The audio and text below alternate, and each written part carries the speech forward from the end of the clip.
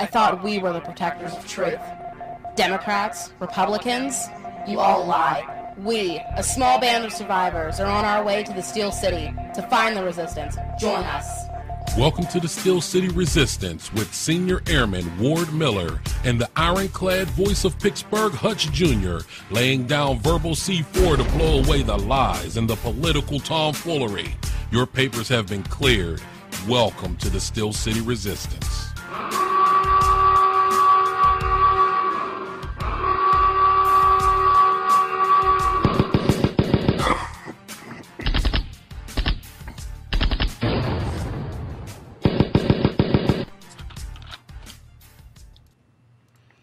Good evening, ladies and gentlemen, and welcome to Steel City Resistance. My name is Hutch Jr., and I am located deep down in the bunker in the city of Pittsburgh. And I'm Ward Miller, also in the city of Pittsburgh, here in Mission Control. And after last week's triumphant return, I'm so happy to be back.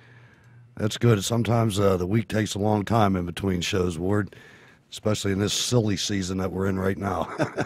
Oh, yeah. I'll tell you, you had an announcement for the folks. Something's coming up in October that you wanted to make sure that they didn't just slip away. We got to have a hard copy of this for history.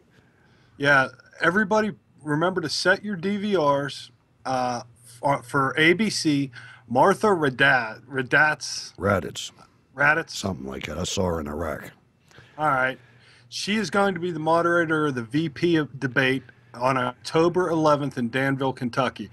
This, for comedic value alone, will be worth you setting your DVRs because, you know, Paul Ryan, who is one of the best off-the-hip talkers that I've seen in politics lately, is going against Joe Biden, who can't get out of his own way. It is something. I mean, this guy is he's being protected, and they're sticking up for him left and right, and it's just an embarrassment to the nation. Or I've also heard that it's a possible deliberate distraction. That's a possibility. Here's my thinking. You know, all the Republicans basically called them on it and said, hey, you know, if they really want a shot at winning, they got to dump Biden and Obama's got to run with Hillary. The downside to that is, number one, Hillary's not going to run with Obama. No. If Hillary runs, Hillary's running for president in 2016. So in that vein, she'd want Obama to either A, lose, or B, keep Biden, because number one, you know, the thing is, in 2016, there's no way Biden's electable. No. So I don't think Hillary is either. Hillary's getting up in the age. She's in her 70s, or she will be in her 70s. I don't think Hillary has a shot either. But plus, she's just so repulsive lately. I mean, well, and Biden's out of his mind. Oh, you know, yeah, there's something wrong with him. Within a week, he can't get out of. That was what I was saying before. He can't get out of his own way. He told a bunch of people in Virginia that Paul Ryan and Mitt Romney want to put them back in chains to a predominantly black audience. Unbelievable. He said they want to put you all back in chains. He also said that they're trying to take the auto industry into the 20th century. And I think that they're actually doing that because they're going backwards. And we're going to take North Carolina. Only problem was he was in Virginia. Exactly. You know, he's cheerleading for the wrong place. It's like, you know, maybe you should write on his hand, you know, you're in Virginia. He'd look at the wrong hand. Yeah, exactly. Pick up laundry. I'll tell you, I've had a feeling lately, and it's only grown since Paul Ryan has been added to the ticket. I think that was something that I was just really terrified that he was going to make the wrong pick. I just knew for sure. I think most of the country was sitting there thinking, "Oh man, don't pick one of these duds nobody's ever heard of." You know what I mean? One of these I can't even remember their names now. They're so obscure. Well, there was the only real Portman. big name that was floated was Plenty. And to me, he's not even a big name. To me, he's a and lightweight. he's not a big name. No, but he ran. Yeah, you know, he also ran. He could have picked Santorum. I don't know how well that would have played because, you know, Santorum was bashing him on the, you know, when they were on the campaign trail. So, I mean, that was kind of like when Obama picked Biden, because Biden was on the campaign trail at the time saying, why would you vote for Obama? He has no experience. Yeah, yeah. And then when he wins the nomination, he picks Biden. So, and I think Biden's just a insurance policy that he doesn't get assassinated. I have a feeling that I've been thinking this lately, and I've read some things. These aren't my thoughts genuinely all by myself, although I've been thinking about this for a long time, but I've seen it start to materialize a little bit, and I think what my gut's been telling me for a year is starting to get a little bit of tailwind. And one thing you have to understand, ladies and gentlemen, is I've seen a Rasmussen poll. It's probably from Friday. It might be from Saturday, but these things stick around for a couple days.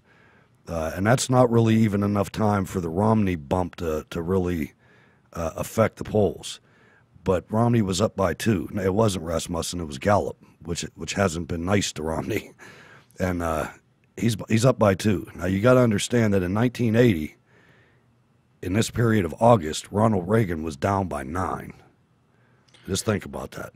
Yeah, but the last thing I want to do is really compare Romney to Reagan. Reagan was more of a neocon than Romney is. Romney's more of a moderate Republican. Well, I think I think he knows the scope of the problems that we have, and absolutely, and the solutions to those problems are going to look drastically right wing, extremely right wing. They are. It's the only way to do it, and I think that's why I picked Ryan. Yeah, absolutely. And what was funny, Paul Ryan had one of the best quotes ever when they said to him, well, what makes you think that your solution will get us out of debt? And he looked directly in the camera and said, math. Nice, yeah. No, he's been working on this for a long time. He worked for Jack Kemp when he was young. Yeah, I mean, he's been around. He's really, a smart guy. I agree with you totally. I think that was a good pick. I think that was one of the better ones that he, there's some the short of Alan West, I don't see how you do better than Paul Ryan. No, really. I totally agree. I mean, and Ryan, the difference is, I think, because if you were to take Alan West as your running mate, you'd be running more strongly on defense, which I don't think is a bad thing. But the economy is so screwed. You need somebody in there that knows how to fix the economy. I think Alan West would have been a good pick, but But Romney has to focus on the economy. He has to make everything about the economy. And, the old James Carville thing. It's about the economy, stupid. But the thing is they managed a brilliant move, a jiu-jitsu move that took it off the economy, but amazingly put Medicare in the GOP's favor. When you stand it up against Obamacare and the $716 billion that they siphon off of Medicare and inject directly into Obamacare, and that's personified by payments being reduced to doctors, which will in effect put hospitals out of business. And in 2 days, you've been able to articulate that to the point where I understand it. Yeah. Well, and that's the bottom line. That's what ends up happening is doctors will end up saying, I can't take it. I can't take Medicare anymore. I saw today it said whole hospitals. Yeah, in the out years, not right away, but in the out years. And he's saying this at the villages. Well, and there's plenty of places that have already started that, where you go into a hospital, like a level 1 trauma, and you're on Medicare or Medicaid or one of them. They'll stabilize you and then send you to another hospital. Yeah. Because the way that Medicaid works or Medicare works is ridiculous, because basically what they do is they come in and say, this is how much we're going to pay you for your service. Yeah. Now, a hospital bills you for like an MRI, and I think it's like $2,000 or something. Medicare comes in and says, well, we're going to pay you $280. And that's why the rest of us pay $300 for toilet paper. That's additionally why, yeah, absolutely. And then on top of that, you have the doctors that have to have $2 million worth of malpractice insurance, because there's no tort reform and everybody's chomping at the bit to sue a doctor. Yeah, that's true. Now, my comparison between wasn't really between Reagan and Romney. My comparison was between the State of the Unions, except we're much worse today. But if you recall, in 1980, they even had a metric for measuring the misery factor. You know, if you'll remember. But I think the same thing that's good. Well, the difference was Carter didn't put as many people on welfare as Obama has. He would have if he could have, though. Oh, absolutely. But I mean, that's why the misery factor isn't quite as high. Right. I think and plus, not only that, but the Federal Reserve is committing national suicide by just continuing to inject new dollars, digitizing new dollars into the debt and into the economy. And so it's kind of well, there's a few things. I mean, the additional people on food stamps and welfare, they're keeping them from rioting, you know, and it's, I don't know, it could be worse than it is, but we're going to pay for it in the end. We're going to pay for it all. And the thing about it is, I think what's going to happen is the same thing that happened in 1980. I think you're going to see 98% of Republicans vote for Mitt Romney. There's going to be a few knuckleheads that, you know, are just diehard Santorum or whatever, Paul, whatever. They're going to either sit out or they're going to, I don't know what they're going to do, right in. But he's going to get the vast, vast majority. Everybody who is a Republican in the United States of America will be at the polling booth. I mean, I don't see how you can stay home unless it's some kind of physical ailment this time around. So he's going to get that big block.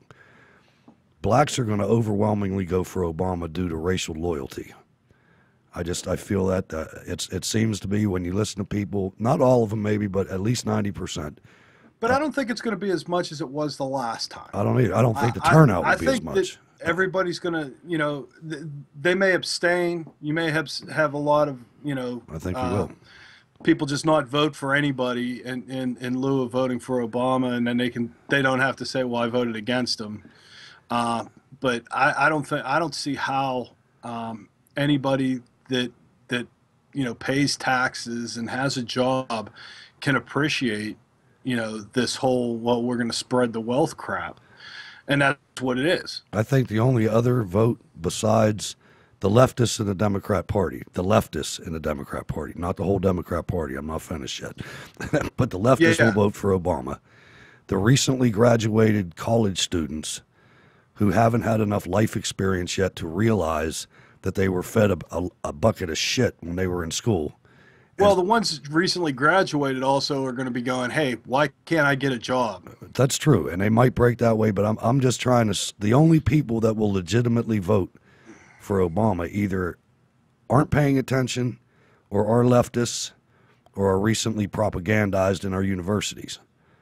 I think you're going to see the blue-collar – I know a lot of Democrats, and a lot of them are very intelligent. And a lot of them are sitting at home going, shit. And I think they're going to break big for Mitt Romney, just like they did in 1980. I think that the thinking man who voted for Obama to get elected, I can see how they got fooled the first time. With the way the coverage was, I was covering it. I had to actually change my other comedy show because during the Obama campaign, my comedy show about Pittsburgh ended up being a political rant. Because I couldn't believe it. And Steel City Resistance was born. It was. But I think they're going to break big. I think the Democrats in this country, the intelligent working class white Democrats, not to say anybody else is not intelligent, they're going to save this country. Well, I mean, you know, back in the 80s, they called them the Reagan Democrats. Exactly. Right? And it's basically they're going to be the Romney Democrats. You're going to have people that are going to go, okay, well, we gave this guy a shot. And he said, point blank, if I don't have the deficit cut in half by the end of my first term, you can call me former Mr. President. Well, former Mr. President Obama, you've almost doubled the debt and the deficit. So I'll be more than happy to call you former President Obama. And I just think that I mean, there's a possibility. I don't think California is possible, and I don't think New York is possible. And maybe Washington, but I think Romney is going to get in the high 40s. Of the states. I think that a lot of people are going to be shocked because the places that predominantly were Democratic strongholds are waking up, and like Wisconsin's, you know, was a blue state all along, and it's become red with what's his name, Scott Rasmussen. No. Scott, what's his name? The governor who just won the governor. Walker. Where they just had the recall vote. Walker. And yeah, Scott Walker. And Democrats, that was a blue state from the giddy up, and all of a sudden they're turning red. Well, look at the war they lost in Wisconsin. It was ugly when the unions were out there and spent millions of dollars. That was one of the most triumphant times in this country.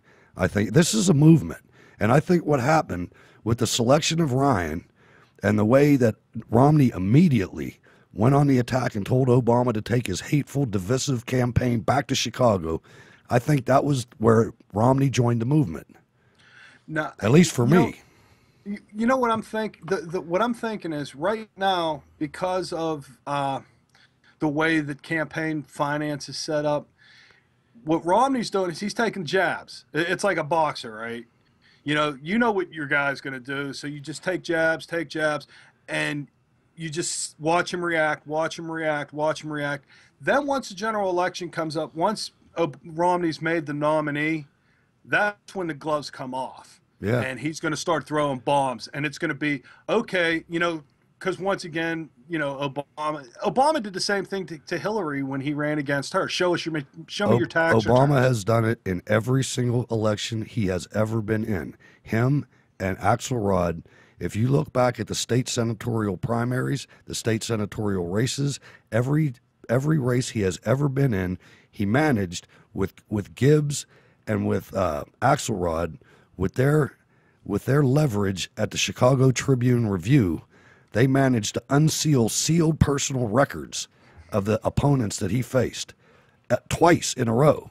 I mean, his own Democrat primary opponent. Yep. And I mean, they released garbage stuff like that was a divorce decree with the first guy, and the second guy, it was custody papers that it ended up that the guy was sexually deviant or something. I mean, it wasn't deviant, but he was doing stuff. He was the guy that was married to Jerry Ryan, and and then Alan. I'm surprised that they haven't tried to tie Paul Ryan to Jerry Ryan somehow. Well, they will. But the good news is that it's not working, and the press hasn't figured it out yet. See, the press, the Washington press especially, and all these politicians, they're living insulated from everything that everybody else is feeling. The 6 counties surrounding Washington, D.C. are the richest 6 counties. They're 6 out of 10 of the richest counties in the United States. There is no recession in Washington, D.C., in that area. Their kids are going to good schools. There's no blight. There's no foreclosure or anything like that. So they don't even realize that they're getting undermined by us, and tens of thousands of other small market shows like ours are out there. We decided we're not dealing with them anymore. It's not going to happen. Now, we can't get on here every day, and we don't have millions of people following us, but we have some, and there's other shows. We have a core. We do. And that's and thank you, ladies and gentlemen, for being our core. I want to thank you right now from the bottom of my heart, because this is educating me so much.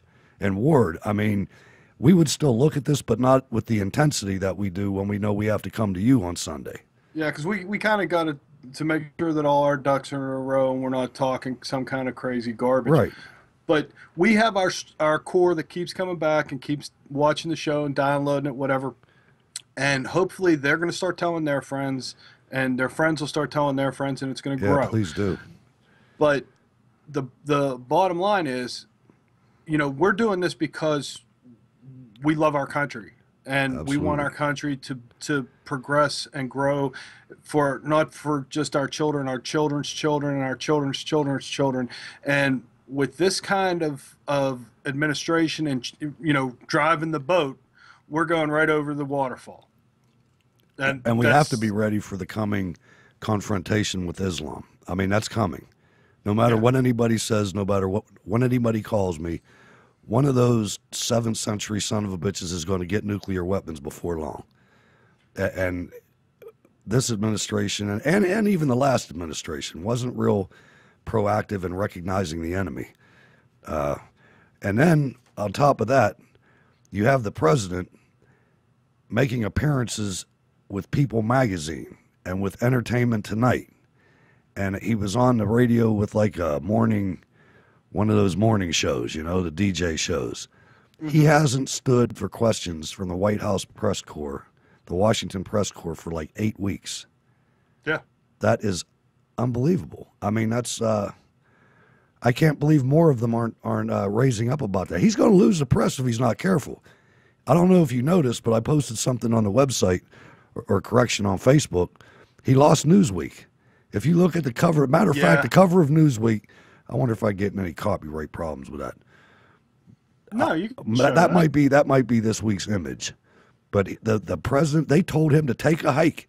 Somebody new needs to be president. Newsweek, the one that said we were all socialists now when he won. You know, it's just totally unbelievable. And I think this is, again, I think this is Ryan coming through, and I think this has moved from a boring old white guy campaign into a movement that is going to fuse with the Tea Party. I think it already has fused with the Tea Party. I think the Paul Ryan nomination, or the Paul Ryan pick, really solidified the Tea Party, because the Tea Party is all about fiscal responsibility, and that is basically Paul Ryan's middle fighting name. back. You're right, and the thing is that Paul Ryan cannot win this race. Mitt Romney has to win this race, and I think it shows every day that goes by. You know me, I was not a Romney fan. And I'm being sucked in. I can feel myself being sucked in. I'm watching this guy. He's got savvy. He's not. I thought he was just going to be like Thurston Howell. This guy can fight, and I think we're going to see it. We're going to see it in the next few weeks, and it's going to be wonderful to watch. I mean, it just is. It better be. Now, well, like I said, between Joe Biden, having to debate Paul Ryan, he's going to look like. He's going to look as bad as anybody can possibly look. And I think that if the debates between Romney and Obama are also going to be good. Yeah. Because, if he asks him point blank, what about the economy? Obama can talk about all the taxes and all that stuff that he wants. But the bottom line is, when they get up there to debate, Romney's going to look at him in front of millions of people and say, what about the tax? I mean, what about the economy? Yeah. And he's going to, well, you didn't pay your tax. No. What about the economy? This is about everybody else. This isn't about me. The only and thing then if he was really smart, he'd say, you know what? I'll tell you what. I'll give you every tax I ever turned in if you open up your collegiate records. Or give the Fast and Furious emails. Yeah, well, they'll never do that. But the thing is, that would indict them. The only thing that makes me nervous is the leftist media that they got to do the debates. I don't, still to this day, don't understand why the RNC doesn't try to do something to, like, all right, get at least one guy in there that's at least neutral. But the thing is, when they throw the lollipop questions go to Romney too. Well, so also, it doesn't matter what they ask, really. You can say whatever you want. Yeah. They ask a stupid question, he can change the subject on them. But and Romney's pretty good at that. Yeah, he is. I'm kind of looking forward to watching the debates just to see how Obama, because McCain never attacked him, and I think that after Romney gets the actual nomination, that you're going to see a totally different guy, and you're going to see somebody that's on the attack. And Obama's deal is he always puts his opponent on the defensive and is making them fight from their back foot. And Romney's not like that. Romney's right now just taking the jabs. And once the actual debates come down and he's actually the nominee, he's going to start throwing the punches. He's going to put Obama on the defensive, and Obama can't fight off his back foot. No, and he doesn't. He has such thin skin. And Romney's been studying this. Romney has a staff that's been just studying this, every inch of it. And he's going to make Obama look silly, I think. I really do. I mean, if Gingrich and Santorum can't make Romney bow out, Obama damn sure can't. No. Now, there was an incident that happened on May 1st, which happens to be the communist holiday of May Day. It happened in Cleveland, and the Occupy Cleveland five guys from Occupy Cleveland were going to blow up the Cuyahoga Bridge or some big high-level bridge in Cleveland, and they got caught by the FBI, and it was never mentioned in the media. And when No, it was because mentioned, it was the Occupy movement. when it was mentioned, it was either terrorists or Occupy. It wasn't both. They never made the connection, and the connection was clear. One of the houses that some of the Occupy members were shacking up in was one of these guys' houses. And anyway, there was an event yesterday. A couple thousand people gathered in Cleveland. I think they actually went to the bridge, too. They were going to blow up the Federal Reserve in Cleveland also, but they held an event called Occupy Truth, and like 2,000 people showed up. That's more than show up for Obama. Not near as much as show up for Romney, but more to show up for Obama. He's been having problems with his crowd size, and his people are saying that they're limiting them on purpose. So they're just telling the truth everywhere they go. Yeah. Well, in fact, there was another story that I meant to put in the show notes about Occupy that, once again, didn't make the press. Is there was a story that in Oakland, California, the Occupy movement came in and occupied Obama's offices and weren't letting people in. And so they took these, I guess, are the Occupy people that take this stuff seriously. Yeah. And they weren't, they were like, okay, well, you're also being backed by these big banks that we're opposing, so we're going to do the same thing. And they occupied Obama's offices. I want to say it was Friday. Yeah, it was one of those times where it was like, there's a certain time in the week that if a story happens, then it just never stands a chance in hell getting on the show. Yeah, just well, because they of have the time. A hostage negotiator and the whole 9 yards to get him out of the That hardly had any press. No, I mean, of course it didn't, because it was the Occupy movement. The press. Here's a barometer for the press. One is that Newsweek article. Another one, NBC, which is clearly the worst of the bunch. NBC, The Tonight Show with Jay Leno, had to lay off 20 people from their staff, and Jay Leno had to take what was described as a massive pay cut just in order for the show to stay on. So it's working, ladies and gentlemen. The market is working. It's going to work. These guys are going out of business. We're going to run them right out of business. They might get a year or two extra because they killed David Breitbart. But I'm telling you, somebody else is going to step up in Breitbart's place, and you're on borrowed time. That's my opinion. Oh, no, and I agree with that. There's no way that, social media and the new media is taking the place, because you have people out there that are willing to, speak the truth, and they don't have any ulterior motive or any other agenda like this show. I don't have any agenda, and once if Mitt Romney were to win the election, I would be as vigilant watching Mitt Romney do his thing as I am watching Obama. Oh, I'm definitely going to watch him. There's Republicans out there I can't stand that we got to get rid of. I mean, there's no question. That Baucus is one of them. Spencer Baucus. Everybody thinks for some reason that we're this neocon radio show or internet show, and we're really not. I'm a conservative. I want what's right. I got kids. I'm not gonna side with somebody because they say they're conservative. I'm gonna say, okay, if you're conservative, now prove it. Yeah. Show me. And if you don't, I'm gonna talk about it. But the actual mantle of leadership, I read an article, has actually shifted away from Obama. I mean, Obama had to send Joe Biden back to Delaware for the weekend, and he's never come out on anything policy-oriented in months.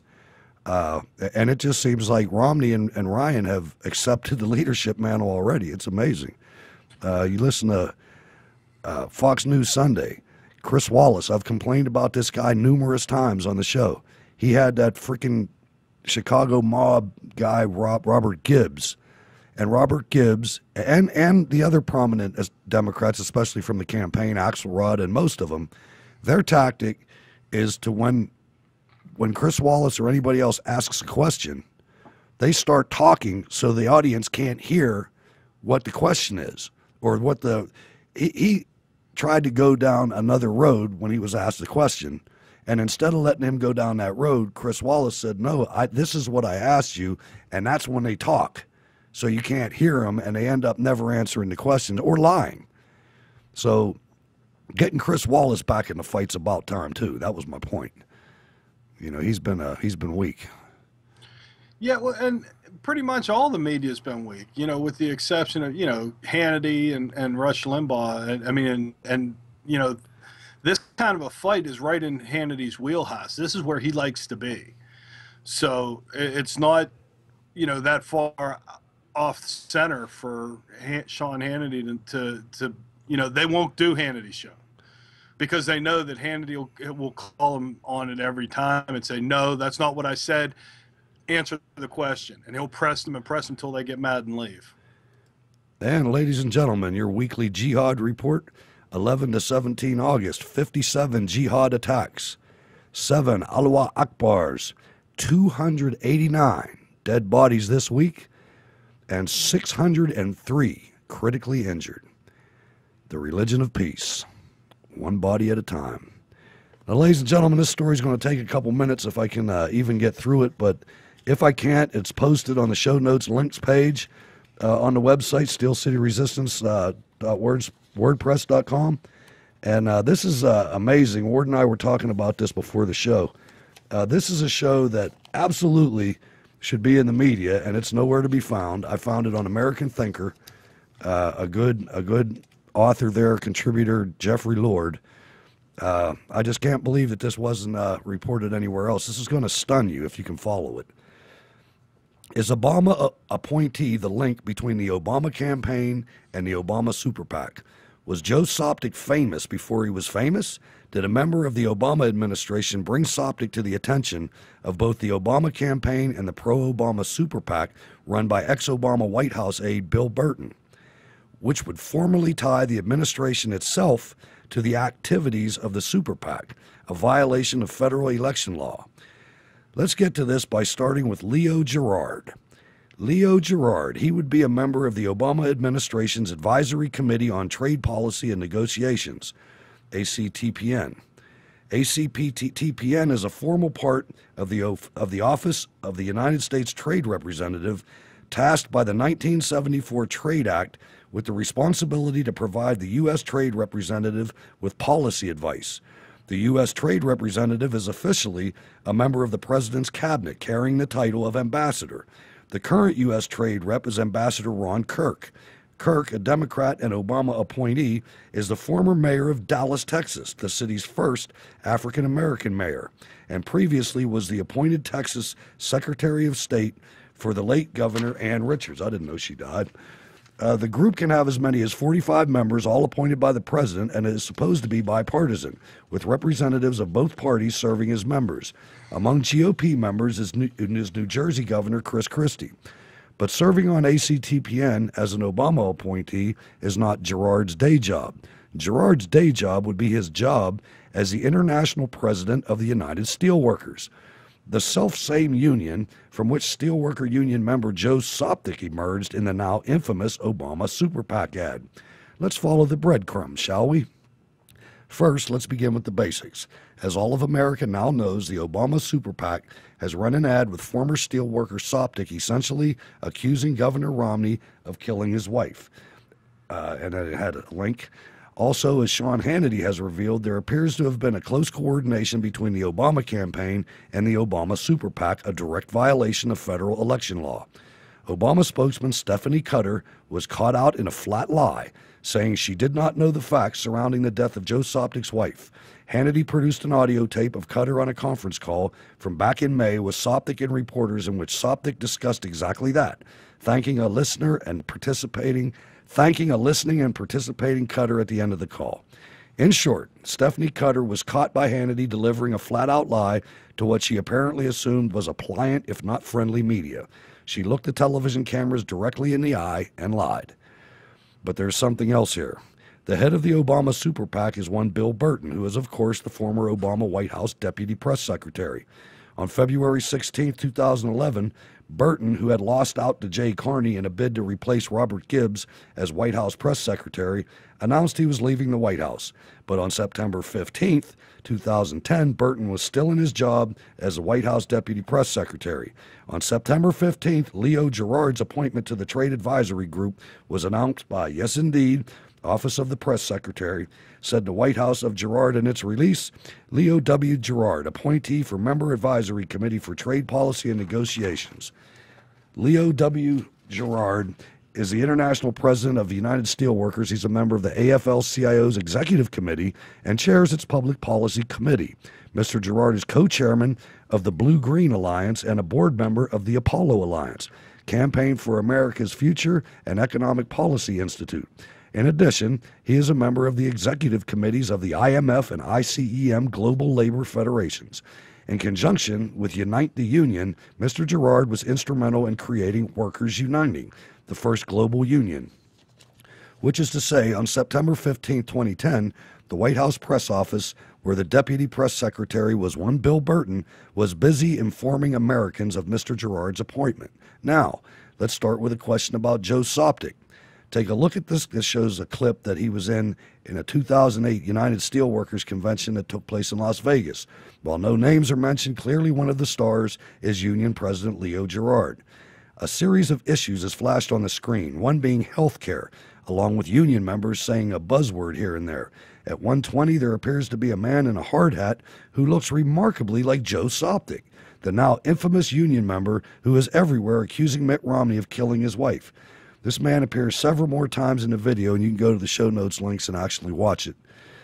And then it shows where he shows up 5 or 6 times. In other words, if in fact that is Joe Sopcich appearing in that 2008 Steelworkers video with Leo Gerard, it is more than conceivable that Gerard knew as far back as 2008 exactly who Joe Sopcich was. So when Priorities USA, headed by ex-deputy White House press secretary Bill Burton, was looking to smear Mitt Romney, somehow, mysteriously, Burton learns of Joe Sopcich, who seems to have appeared in a 2008 Steelworkers video with none other than Leo Gerard. The same Leo Gerard who is both the president of the USW and a card-carrying presidential appointee of the Obama administration to the Obama administration's Advisory Committee on Trade Policy and Negotiations. Thus, I turned to the United Steelworkers Union and asked the question. Providing them with the YouTube link to their own video, I inquired as to whether that was in fact Joe Sopcich in their 2008 video. And what do you think was the response? That's right, silence. Silencio. Nobody home at the USW except the chickens. And by the way, is there more to Leo Gerard than this? Is there more to the story of Bain Capital and GST, the plant at which Joe Sopcich worked? Why, yes, indeedy. Let's compare two very interesting stories about GST. Here's the first, a reprint from the United Steelworkers about something that mysteriously never seems to get mentioned by the media in all their worship of the Sopcich attack on Mitt Romney and Bain Capital. Now, you got to hear this, ladies and gentlemen. This is the story. This is the steel mill that they were talking about Bain closing. You see, there was a strike at GST in 1997 by the United Steelworkers, a strike in which Joe Sopcich presumably participated. When it was settled, the USW put out the press release linked above, and it is printed in its entirety. Kansas City, Missouri, June 13th, PRN Newswire. Members of Local Union 13 of the United Steelworkers of America overwhelmingly approved a new 66-month contract with GST Steel Thursday, June 12th, ending a strike that began on April 1st. The vote was 488 to 81. The agreement includes wage increases, bonuses, an increase in guaranteed pay to 40 hours a week from the current 32, worker involvement, major pension improvements, an organizing neutrality clause that prevents creation of runaway non-union subsidiaries, phase out of a two-tier wage system, and continuation of current restrictions on the contracting out of work. This contract meets, and in some cases exceeds, our industry pattern and serves the best interests of both our members and the company, said David Foster, director of USWA District 11 and chief negotiator for the union. We are especially gratified that we have achieved the neutrality clause that guarantees card check recognition at any new facilities in which the company has 40% interest, Foster added.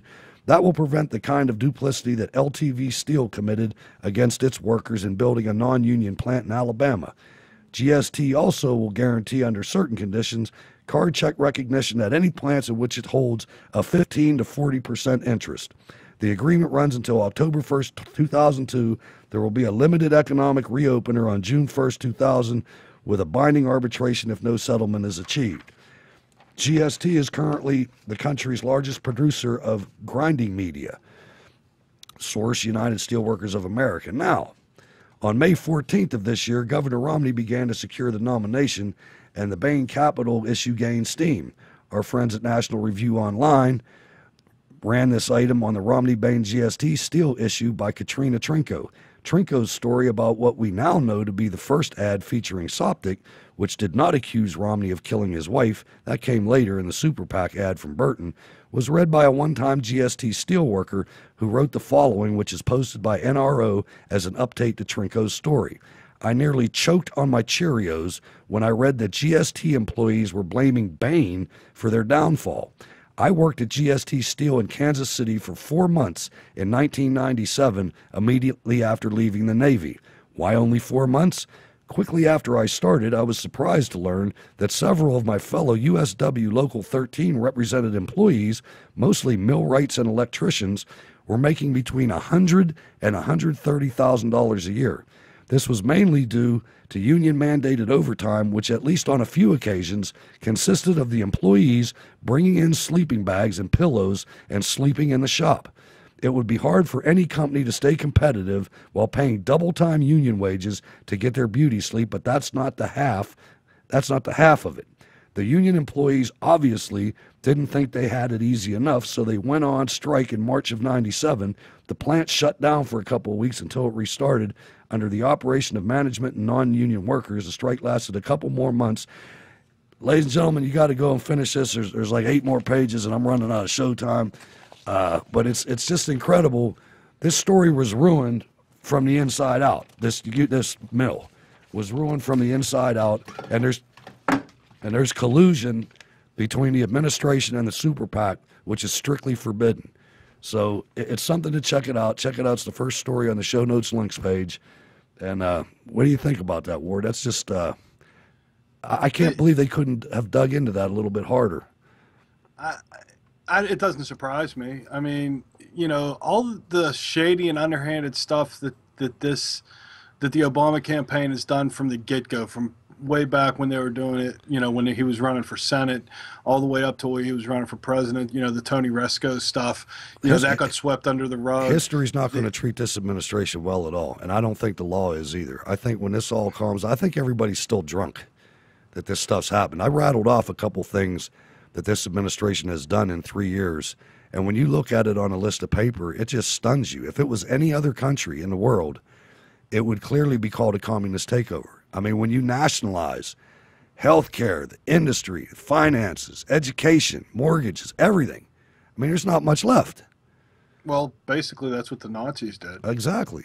And the communists. But at any rate, this next story, Ward, I looked at it, and at first I thought it was comedic until you read it all the way and figure out the true ramifications. Yeah. Apparently, the executive branch has a porn problem. Alan Dulles, the former director of the Central Intelligence Agency, the CIA, wrote in The Craft of Intelligence, "Sex and hard-headed intelligence operations rarely mix well. Perhaps the boys at the Pentagon need a refresher course." In this past week, the Pentagon's Missile Defense Agency warned its staff not to view porn on U.S. government computers. The Pentagon also released a report on April's Secret Service Colombian scandal, and the two are connected. In April, I said the Colombian scandal exposed a national security problem, the epidemic of U.S. government employees viewing porn, child porn, on government networks.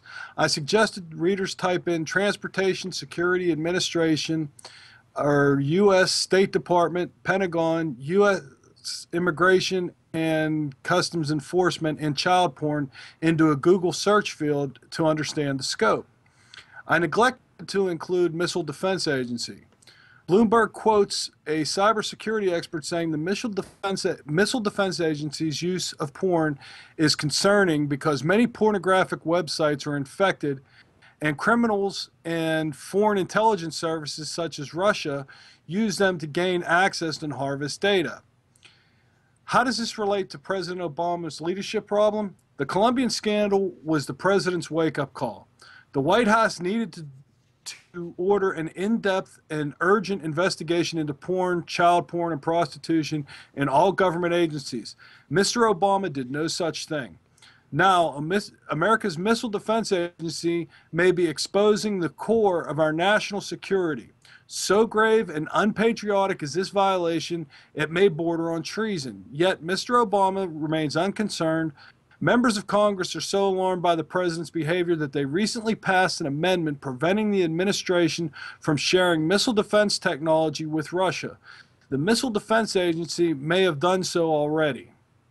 Thomas Jefferson once said he feared for this country when he reflected that God was just, I too fear for this country. No one is home in the Obama White House, and the Russians know this. Allen Dulles must be rolling in his grave. Americans should be extremely concerned. Yeah, that's an open gateway, and some of the things that he's done aren't just domestic. I mean, with the missile shield in Eastern we Europe. could go on and on with the missile shield, with the lack of any sort of global leadership in Egypt and the whole Arab Spring thing. He did absolutely nothing except sat on his hands and allowed the Muslim Brotherhood to take over Egypt. It's horrible. Who then basically is an affront to our allies in Israel. So now Egypt's lobbing shells into Israel. You know, Syria is going to be a mess, and Syria, I'm sure, has some of the when we went into Iraq, a lot of the weapons that they had made their way into Syria. So I'm sure there's a lot of ugly, nasty stuff in Syria, like mustard gas and Sure. and chemical weapons of that And sort. we even have a story on this, but we're not going to be able to get to it. This is going to be a first, Ward, but that last one was just a little too long of mine. But they're actually taking, now listen up, members of the press that are all apologetic for the Muslim Brotherhood. Let me explain something to you about what's going on in Egypt right now. They're going into press, opposition press, opposed to the Sharia compliant bullshit that's going on now. They are dragging these people out of their studios, and they are literally crucifying them on trees. Think about that. These 7th century uncivilized mobs are crucifying people. That's stunning to me. I mean, and no press, nothing. And well, see, the thing is, and then they're going to claim that it's if you try and stop them, you're trying to step on their freedom of religion, because that's part of their religion. That's in the Quran. Oh, yeah. That anybody who is against Islam has to be crucified. It's unreal. It's sickening. And, Ward, I'm going to have to give you the ball again. We got some developments in the Fast and Furious situation, and this is a story I was talking about. Yeah, Daryl Issa is going to, well, actually, this happened last Monday, that Daryl Issa was going to sue Eric Holder. House Oversight and Government Reform Chairman Daryl Issa plans to sue Attorney General Eric Holder on Monday for refusing to provide documents related to the Fast and Furious gun smuggling operation. The committee expects to file the civil contempt suit against the Attorney General Monday, a Republican source said. The suit will be filed in federal district court for the District of Columbia. The action is the latest escalation in the dispute between House Republicans and the Justice Department over the documents which relate to a botched gun smuggling operation. I'll tell you, never goes away. This thing just never goes away. And I keep waiting for the other shoe to fall. You know what I mean? Because Issa's out there going, okay, give us documents, and they give them a bunch of documents that are obsolete, and they were from a gun running operation that was run under the Bush administration, Operation Wide Receiver. But what was all documented was done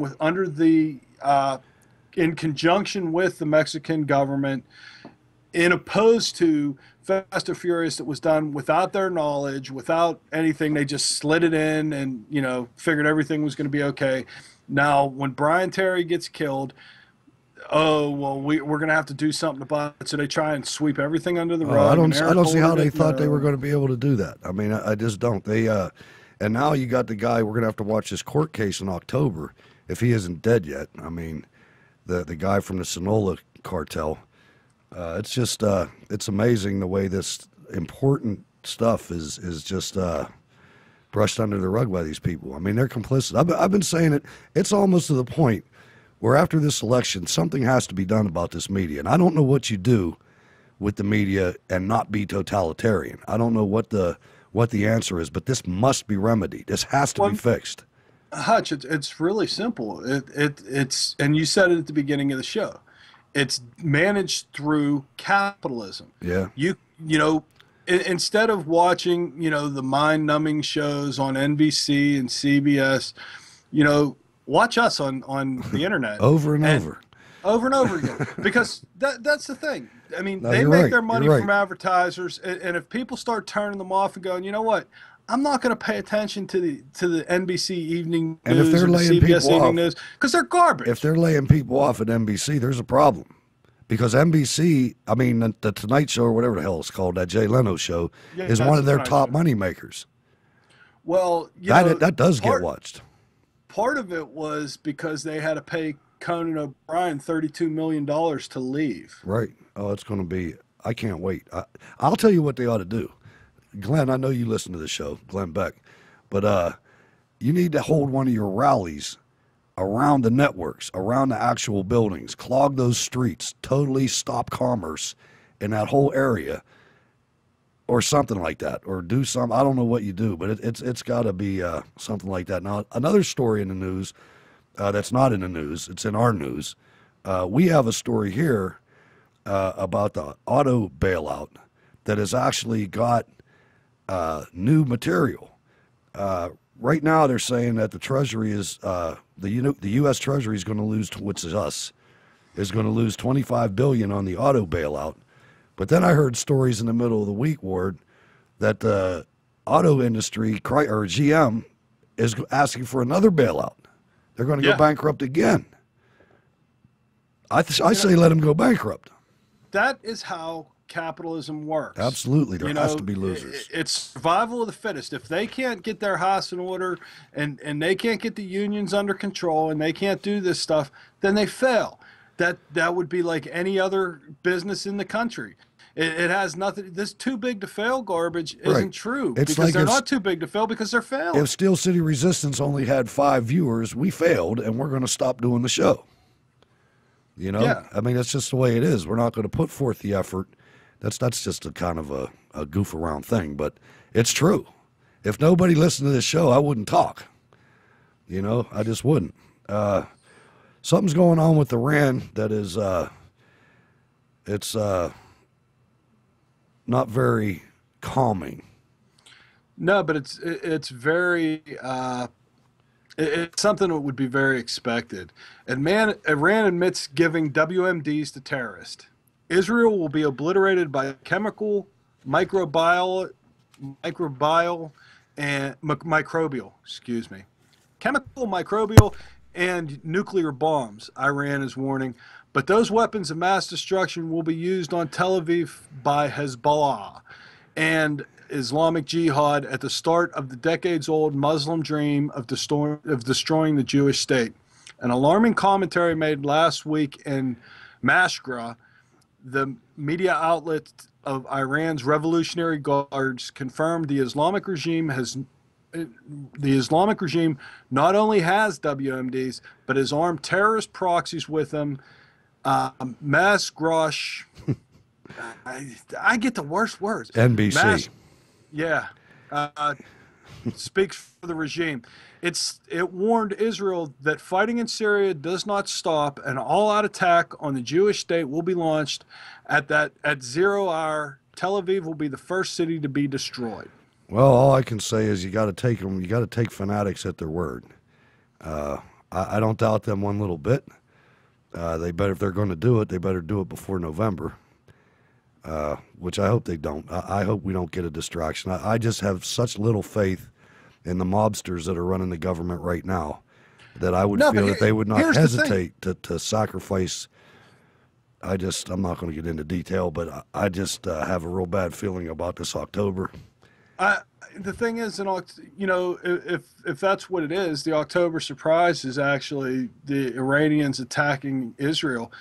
What's going to happen? This president isn't going to go and stand by Israel's side. This president isn't going to. I mean, it's not going to cause any sort of retaliation on the United States part.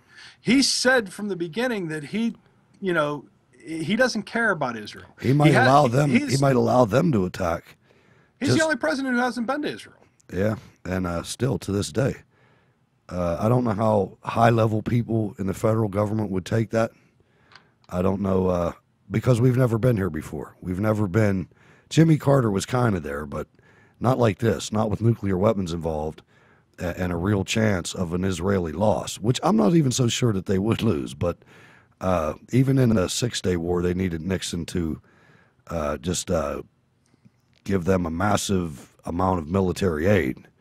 I remember seeing the films of the howitzers unloading and everything. So we're gonna have to watch that. It's not fun to talk about. It's really not. That has an end result that is unpredictable, to say the least. I mean, if the Strait of Hormuz closes, I mean, it's just that's a regional war, and there might be a regional war over there anyway, because the military and Egypt's government are not seeing eye to eye. I mean, he just did a purge of the top level commanders of the Egyptian army that were like holding a lid on it, and now they're crucifying people. Well, I would hate for anything to happen. However, if Iran, has a brain in it, well, I need a dinner jacket to have a brain in his head. I don't think he's running anything. I think the mullahs are. I think he's just a loudmouth. But if they pull the trigger and launch some sort of a chemical or biological or nuclear attack on Israel, the entire country of Iran will glow in the dark for the next 10,000 years. If they give the word. That has to come from the president. Well, I really don't. I mean, if there is an attack, it doesn't matter who does it. If Hezbollah does it, if Syria does it, if anybody does it, because Iran has come out and said, we supplied it. Yeah. The Israelis are going to make that place glow, because Israelis have nuclear weapons. You're right. But it's the Arab Spring takeover of Egypt by the Muslim Brotherhood has run amok, with reports from several different media agencies that the radical Muslims have begun crucifying opponents of newly installed President Mohammed Morsi. Middle East media confirm that during a recent rampage, Muslim Brotherhood operatives crucified those opposing Egyptian President Mohammed Morsi naked on trees in front of the presidential palace while abusing others, and it is not on the news. That is not on the news, ladies and gentlemen. You are being ripped off. Well, here's the line that I thought was interesting. It says, crucifixion is a had punishment stipulated in the Quran, Surah, I guess that's chapter 5, verse 33, and therefore an obligatory part of Sharia. Lopez said, it's been a traditional punishment within Islam since the beginning, even though it's not exclusively Islamic. The Romans used it too. The Christians are in serious trouble because the Quran in Surah 929 commands Muslims to wage war against them and subjugate them, and they're also identified with the hated West in the U.S., said Geller. And she also turns to 533, Islamic hardliners. These are Islamic hardliners who do everything by the Quran. The Quran says, indeed, the penalty for those who wage war against Allah and his messenger and strive upon earth to cause corruption is none but that they be killed or crucified, or that their hands and feet be cut off from opposite sides, or that they be exiled from the land, Geller said. I'll pick exile if it's me, but it's animalistic. It's sickening, and it's not I don't see how you could be somebody that's not an ideologue and be in the news media. I just don't see how you could. Yeah, because, I mean, this should, everybody on the, at least in the United States should know that this stuff's going on. Absolutely. Because it's not, Egypt's not the ally that they once were. They were an ally when Mahatma Begum was there, and they were an ally when Mubarak was there. Even though Mubarak was a son of a bitch to his people, that had absolutely nothing to do with us. He was still loyal to us, and he still upheld the peace accord with Israel. As soon as the Muslim Brotherhood got in, stuff started turning bad. And part of it is, and we talked about this last week. That chick that works for Hillary Clinton, more and more stuff's coming out every week. Abedin, and you ought to see the opposition that I get on Twitter and Facebook about that. Not so much Facebook, but on Twitter, there are loyalists to these people that have been in Washington, and they just swear to God this freaking enemy of the state is a patriotic American, and it's not possible. A freaking Muslim like that connected to the Muslim Brotherhood cannot marry a Jew unless it's a plan.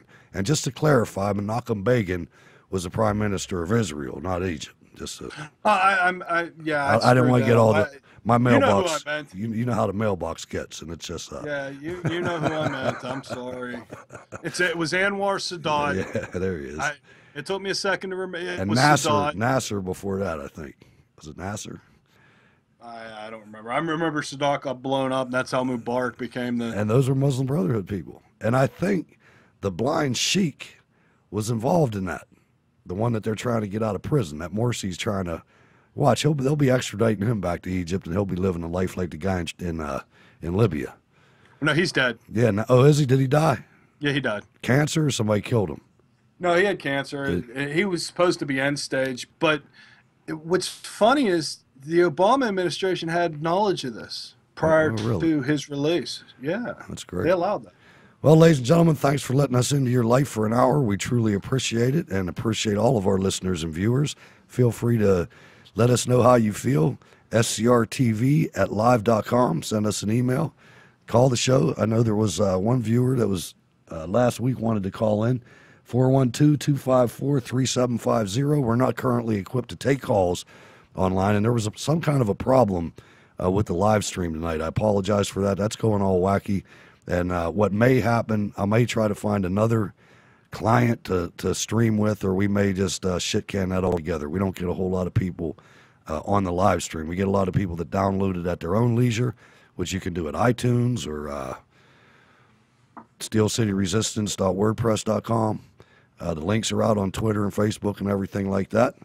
And what do you have as parting words to the resistance, Ward? I have absolutely no parting words whatsoever, sir. I am over and out. Okay, we'll see you next week. Thanks for having us in.